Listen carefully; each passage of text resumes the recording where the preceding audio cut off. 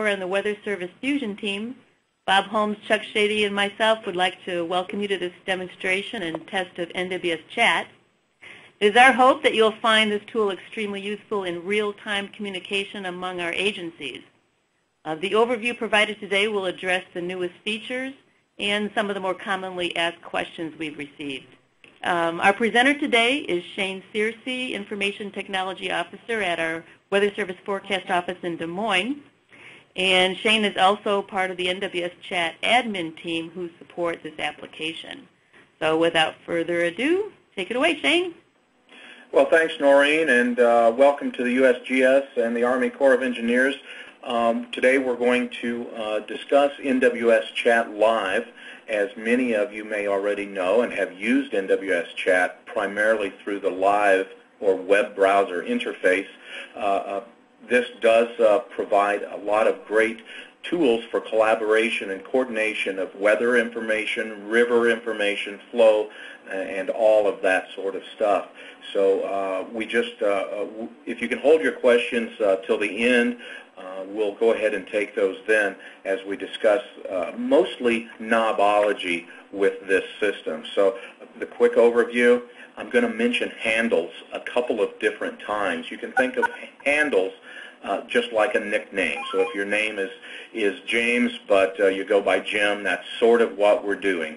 I know my first name is actually Marvin. I go by my middle name, Shane. I think of it as a nickname. If somebody addresses me as Marvin, who doesn't know me, I won't look over my shoulder to them. So handles are how we get folks' attention and know where you're located and who you work for in the NWSChat world. Again, we'll go over some of the knobology of using the website. Then we'll talk about the bot messages or the NWS bot messages. You'll hear us refer to that with a couple of different names. Then finally, we're going to see how you get some help. And then finally, if you folks want to send a test message, we'll be able to do that in a chat room or two, or whichever agency chat room you are associated with. And then, so I'll return to that frame here in a little bit. The NWSChat Live website is accessed through this URL. It works best with Firefox, pretty much any recent version, Chrome, even Opera, and some versions of IE. Internet Explorer 8 and 9 work quite well. Older versions of IE, such as 6 or 7, do not work very well at all. And IE 10, which is just now coming out with Windows 8, really does not work at all. We are working on getting that remedied, but due to the the development cycle and the staging cycle, it does take us some time to get this through, all the hoops jumped through, if you will. The coding itself isn't so much a problem, it's just getting everything approved. Okay, so once you have an NWSChat account, which the rest of this is assuming you have an NWSChat account. If you don't, you can get that, of course, request that here on the NWSChat homepage here. And then partners such as the USGS or the Army Corps of Engineers will use this link. Now, once you have your account, it's been approved by your cooperating office, and you've taken your mandatory training, which only takes a few seconds, you would return to the NWSChat Live website, and you'll always be presented with this login screen first. And so we're going to log in with my username. For me, I am nwsshane.searcy. Somebody for the USGS will, of course, be prefaced with USGS, or the U.S. Army Corps of Engineers will be COE, first name, last name, separated by a period. And then we have a password, of course, and we have all, since we're all in the federal government, we know how much fun it can be managing passwords. We do have a pretty frequent password change policy that the Weather Service side of the house has to follow every 60 days. Though it's not enforced by NWSChat, but the 180-day requirement is forced for all users, media USGS, Corps, Weather Service, whomever. So, you, of course, every 60 days, in fact, or 180 days leading up to your password expiring, you'll receive an email from the system at 2 weeks before expiration, at a week before expiration, 1 day before expiration, and finally, the day it expires and you're locked out. As soon as you change your account password, you'll no longer receive those nagging emails. Once a year, of course, you have to recomplete the mandatory training. Again, it only takes a few seconds, and it's exactly the same frames.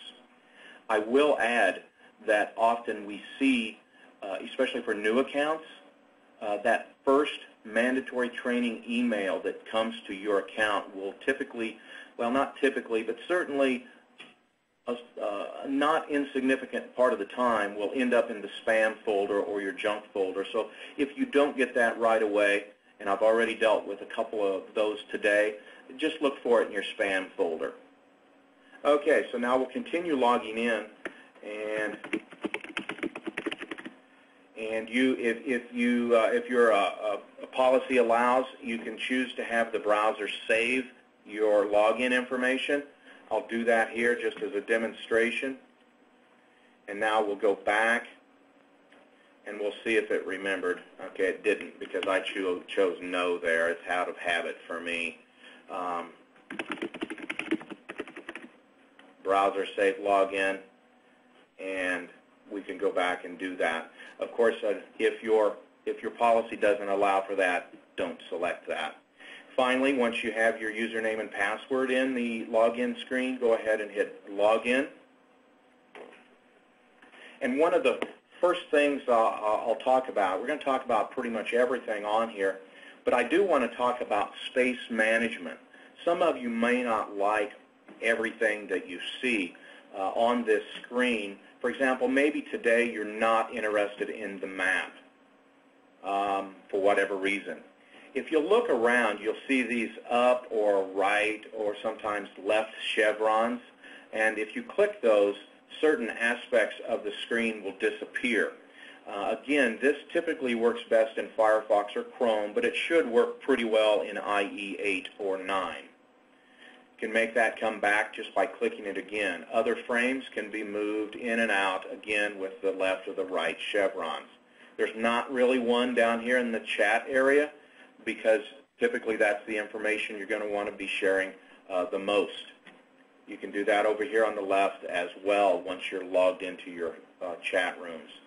You can also move your mouse over various places and adjust left or right or up and down, and I typically like to do that to see maybe a little more of the map. So just put your mouse wherever those boundaries are, and you'll see that cursor change. Then you can drag it to the appropriate width. In the upper left, you'll see not too many menus, just a couple. An actions menu. Most of the time, you're not going to be in here too much. I'm not going to cover like chatting with specific users today. Again, we're talking mostly about group chat, which I'll get to shortly. You can change the color of your text messages that you send, or your background color, if that helps you find them to be more readable. Your status menu just says, I'm available, I'll be right back, or I am away. There is no method with NWSChat Live here in the browser to make a custom message at this time.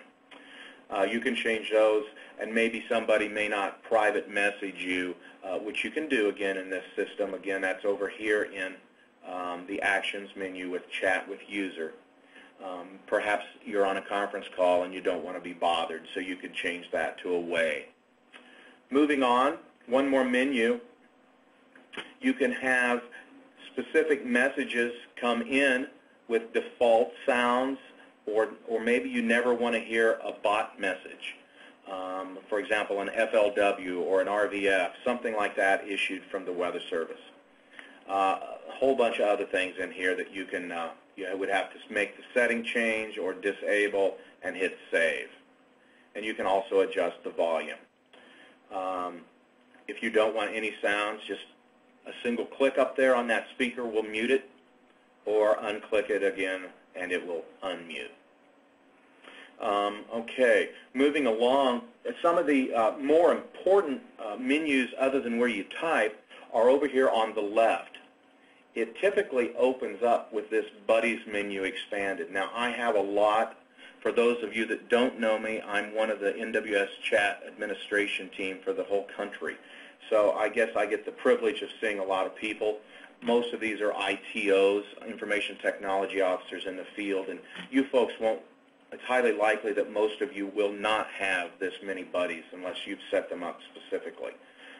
So I do want to say that you'll probably have 4 or 5 or 6 over here, depending on how many of us are at work. The NWSChat admin team in this area, you'll often see some of us in there.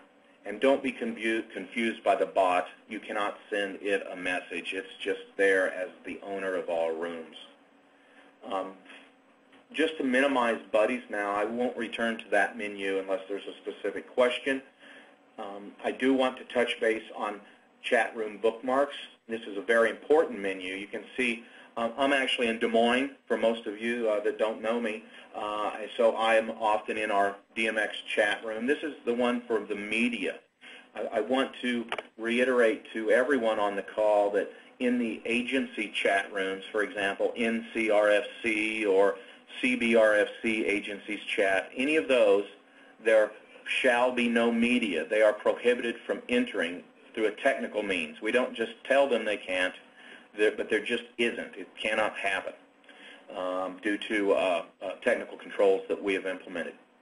So if you need to collaborate over highly technical or issues that may not be 100% certain with your GS, Core, and Weather Service partners, feel free to do so. That information isn't going to get out in an uncontrolled fashion because of chat, at least, and be used in a manner that it should not be used. These are quite secure rooms.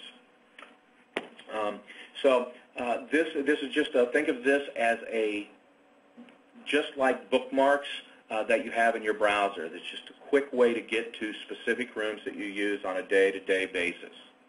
Before I elaborate more on any of the bookmarks, I would like to talk about the chat rooms area. And this is where you can see all of the chat rooms that are available to you as a Weather Service, a Core, or a USGS user. Now, mine hasn't loaded all the way yet. There's a whole bunch of rooms, so I'm just going to leave that alone and let it load. There, it kind of came in. Now you see that there's a whole bunch more. So we're going to return to this. This is how you would get into a room the very first time and save it as a bookmark. Before I do that, I'm going to address some of the other areas of our interface, and then I'll return to adding chat rooms. Over here, we have layers control. We won't dwell on this too much, but you can overlay various meteorological and political boundary type information, whether it's satellite, various types of radar data. Right now you see just simply base reflectivity and a national scale overlaid on a Google map. You can choose to have no radar. Perhaps you want to see estimated Q2 day 1 precip or even 1 hour. Other things, you can see forecasts and convective outlooks, and then a few political boundaries here. Nothing specific to any sort of Core or GS districts, but perhaps in the future, if there was a desire, those could be, we could at least look into getting those added. I don't know how useful that would be. Up here, and we'll see this later, I can have various views of the maps. And then finally, the most important area is this bottom half of this display where we'll eventually see some chat rooms open up in tabs across this area. Right now we have the All Chats tab. When you first log in, it is always going to be empty. And we're going to touch base on that and a whole bunch of other chat rooms that we're going to add right now. So I am going to go ahead and go back to the chat room bookmarks. And before I do that, I should actually add a chat room like you folks are going to do. So let's go ahead and add one that I don't have already. So let's add the Missouri River Basin RFC chat room as a bookmark. So we'll scroll down to the M's and note that there are a couple of different RFC chat rooms for a given basin. In this case, there's the Missouri Basin RFC chat and the Missouri Basin RFC Agencies chat. You folks are all going to want to be in a given RFC's agencies chat room. That's where the RFCs expect you to be, and that's where you can work in a collaborative fashion with the GS, the Weather Service, and the Corps all in one room. And so that'll keep everyone on the same page. So simply to enter that room the first time, we're going to just single click on it. Now a new window has opened, and there is the chat room name, MBRFC Agencies Chat. My chat handle always defaults to my username. Now this is where I said that I would return to the handles business earlier. So let's go ahead and talk about chat handles and handle naming convention. Again, this is just a nickname that folks can better identify you with. So if you look here, my initial handle is not overly descriptive. At least you know my name and who I work for, but you don't know where or what district or RFC or Weather Service office I might work at. So here's the suggested naming convention for the Corps, for the GS, and for the Weather Service, for those folks that are on here. It can be as simple as, and mixed case is fine. Probably not all uppercase. It may look like you're yelling. But beyond that, just who you're working for, your office, and your last name if you so desire. So there's a good example right there as I click too far. Or for the GS. And if you don't choose to use your last name because of personal preference, that's fine. Just, again, use your organization, your office, and your position. So in my case, that would be ITO, which isn't overly descriptive, perhaps, but at least it's something in there. I'm going to stop right here and ask if there are any questions on what we've had so far or specifically on the handle naming convention. If there are any, please unmute your phone with *6, I believe, and go ahead and ask those. This is Mike Lukes. I already have a handle, but it's not conforming. How do you change your handle? Sure. That's easy. We'll touch base on that momentarily as we essentially you just edit your bookmark. But we'll do that. Thanks. That's a great question and was not on my talk about list. Anything else? Okay, let's go ahead. Going back to NWSChat interface, let's go ahead and put in here my handle. I'm just going to have that as NWS DMX or lowercase DMX, which is my office, and of course my last name. I'm going to save the bookmark. Okay, that means it's going to go over here in this chat room bookmarks area. You'll see there is no MBRFC Agencies chat in this room at this or in this area at this time. I'm going to name this something less cryptic and call it MBRFC Agencies chat. Typically, you're not going to be in these as a monitor or read-only. You're actually going to want to interact with folks that are in there. And if you're in this room every day, this RFC Agencies chat room covers your district or part of your district. If you log into chat, you're typically going to want to actually auto-join the room. So I'm going to go ahead and turn that on, and we're going to join the room for the first time here. And you'll see that it ended up over here in the chat room bookmarks area. If I log out right now, exit the browser even, and come back into live, that will be there as soon as I log in because it's stored server-side, and then you just single-click it if you did not choose auto-join. Otherwise, as soon as I log in with my user ID and password, it just joins that room. and that's what's great. And if your area includes a couple of RFCs or 3 or ever how many, feel free to set those to all auto join upon login, and that's when you save that. So notice I'm over here in the lower right as NWS DMX Cersei. I see a bunch of other folks in here as well. There was a question on how you change that handle. Well, let's do that. I'm going to exit the room by clicking in the tab, the little small X in the tab. I'm going to single click it again, single left click over there, and I'm going to now add my, let's just say we'll add Shane.Cersei, something like that. We want to save that bookmark again. Ensure that it's saved so that it takes that handle change. Then join the room. And now you'll see I'm over here as NWS DMX Shane.Cersei in the lower right. Okay, let's go ahead and talk about, let's say that I overlap with the multiple RFCs for whatever job I have in the USGS or the Corps. So I'm going to go ahead and double-click on this NCRFC Agencies chat room. Actually, I'll single-click. It'll open that window. If I still need to edit my chat handle, I can. Let's save it, and then we'll join the room. Okay, great. Now I'm in there. Notice I'm in there differently here because I did not edit that handle. I saved this chat room bookmark earlier today, but I just used my last name, not my first. Okay, so now you'll notice up here in this central horizontal area I have multiple tabs. Within here are messages from humans or the bot.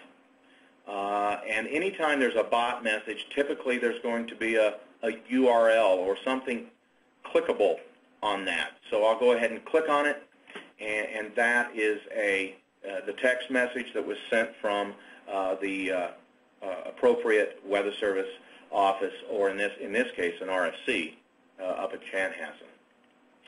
I do want to add here that the bot messages are very quick. Typically, that information is sent and available on the NWSChat website right here within a couple of seconds versus waiting to go to weather.gov and going to a page you may use somehow that you have to keep hitting refresh on.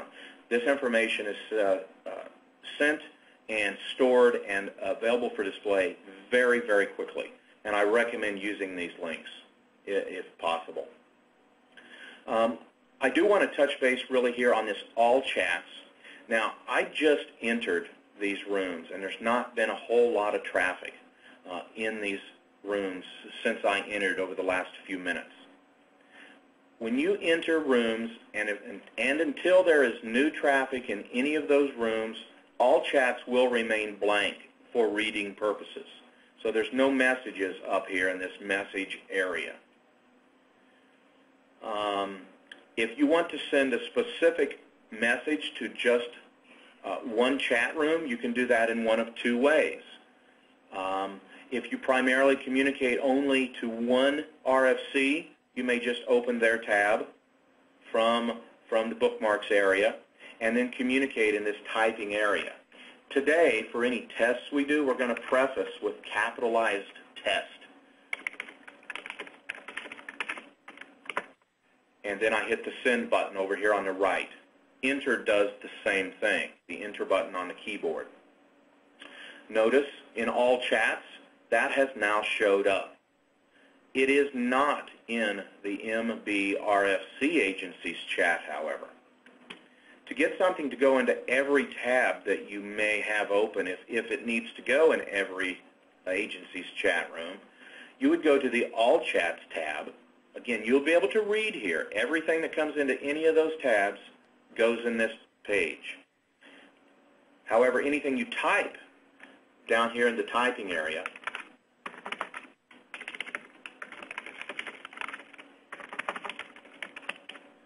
test number 2, and then I hit the To Room button, an interface will pop up. There's the message that's going to be sent. I can say I want it to go to 1, or both, or of course I can cancel. In this case, I'm going to send it to both by hitting Send Message. Notice it came back 2 times in the All Chats room because it showed up in both MBRFC and NCRFC agencies chat. It is also in the MBRFC agencies chat now, and NC. So that's kind of how that All Chats works. It keeps you from cutting and pasting and copying messages that may need to go to a couple of different areas. So that's a really nice feature that works pretty well in this latest version of NWSChat. I'm going to stop right here for a minute and see if there are any questions relating to some of what we've talked about so far. Go ahead. Shane, this is Bob Holmes. One thing you might want to point out is that they can hide the NWS bot if they choose to by that button up at the top. Sure, Bob. Go into well, any of the chat rooms. That's a great point. Let's say I'm not interested for whatever reason in bot messages for a given chat room. So you can click the Hide Bot Messages and you'll never, or the Hide Bot button, and you'll never see the messages for that room. Trying to figure out, I don't ever use that button. Apparently that works for... Yeah, you can turn it on and off too, so if you're just looking for the human traffic, you can turn the NWS bot off temporarily, find the message you're after, and then turn it back on.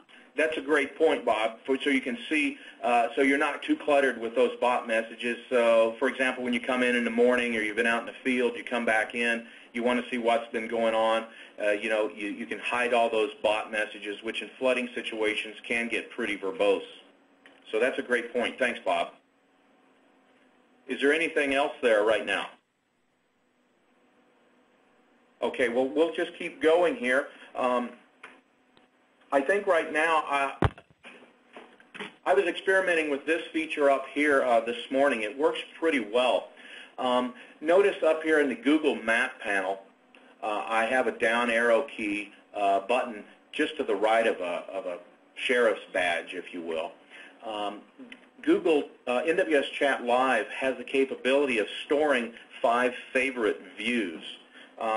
You see my default, I call it the Midwest, I guess, but maybe sometimes I work over in the northeast part of the country and I want to see what's going on. So I can set specific views. You can have those zoomed in. The view that is number 1 here at the top is what is always loaded when you log into NWSChat. This view, I actually overlaid RFC boundaries and state boundaries. Those will load up in a second. There's the state, and the RFC boundaries will be split through here once they load.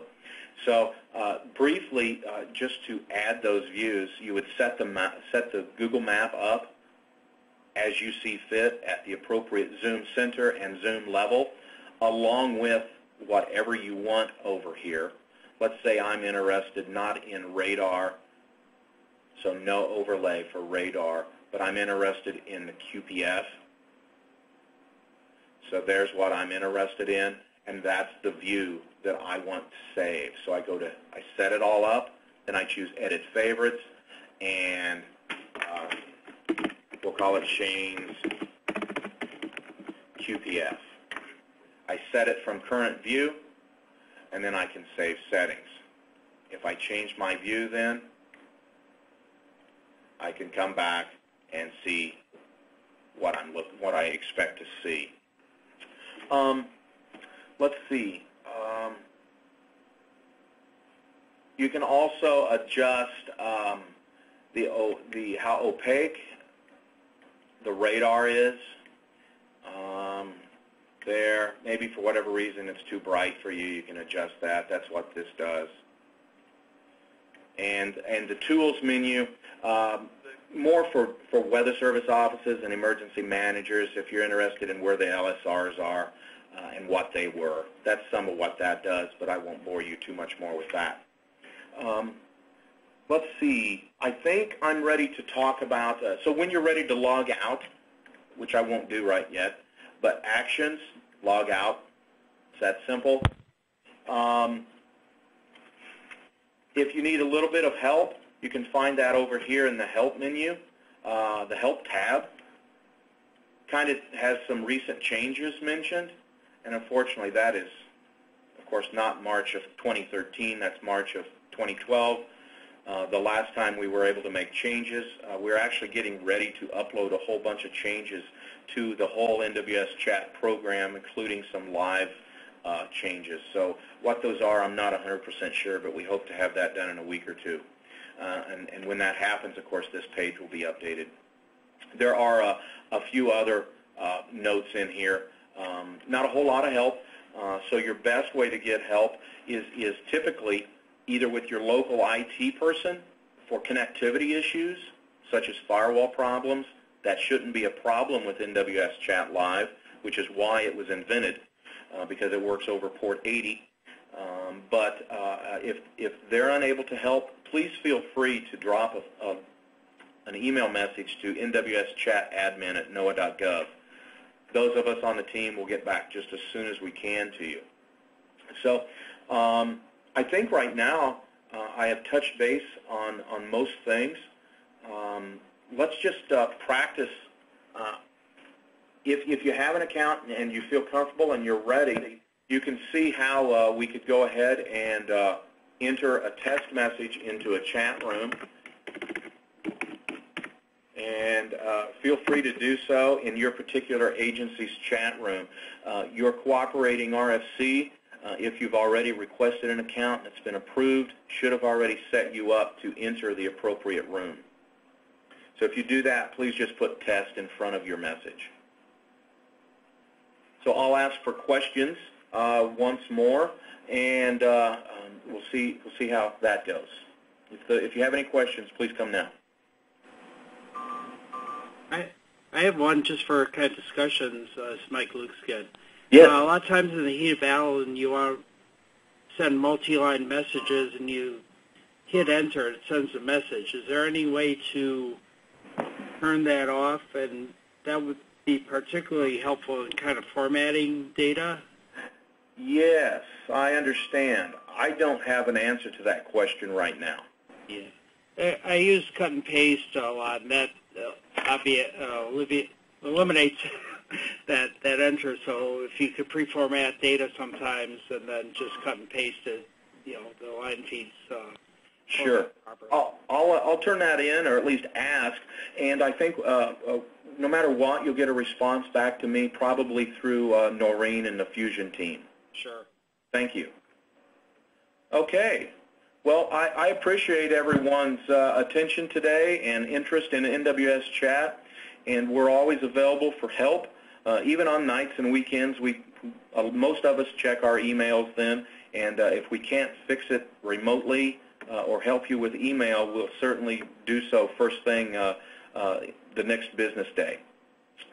With that, thank you, and I appreciate being of assistance. At least I hope I was. Take it away, Noreen.